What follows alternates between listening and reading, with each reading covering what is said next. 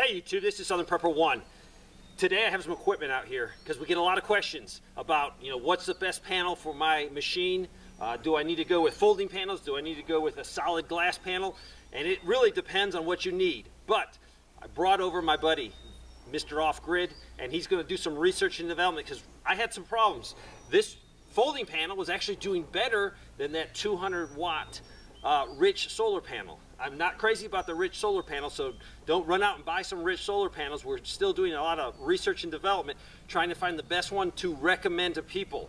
I have two FF Powers, and what we're going to do is the expert's going to do a video for you guys and explain what you need, how to pair panels to your machine, and also he's going to include some safety items that will help in case you have a lightning strike, it hits your panels, so it will protect your expensive box. So I'm going to cover all that.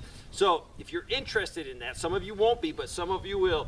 I'm going to put a link to his video and you'll be able to learn a lot more. So if you've bought a power box already or thinking about it, this would be a vital video for you to watch, so you're more educated, so you can buy the best one for you. It's hard to recommend, what's the best box. I don't recommend the best box. I recommend the best box for that person.